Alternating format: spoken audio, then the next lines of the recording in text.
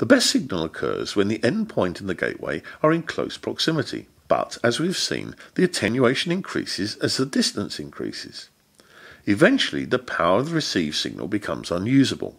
This could be likened to trying to hold a conversation at a greater and greater distance. Now consider the same situation as a noisy party. The temptation is to raise your voice, but little is achieved if everybody shouts at the party.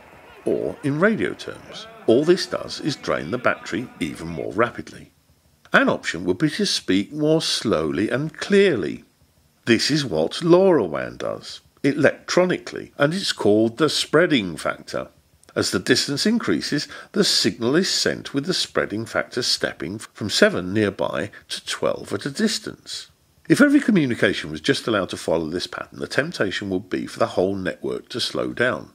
To stop this situation from occurring, there's another rule that limits the total amount of time any transmission can take, and this is quite draconian, just 1% of the allowable time. Short-range communication speaking rapidly can therefore pass more data at the higher rate than the more language can do at distant extremes.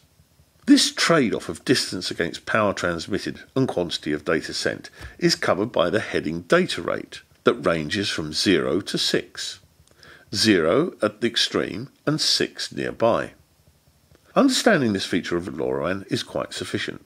For completeness, I will overlay this graphic with the details used in the UK and European implementation of LoRaWAN, bitrate, and finally receiver sensitivity.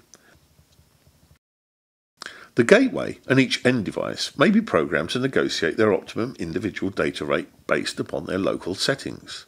This is called ADR, Adaptive Data Rate. Everything is done within the end device to increase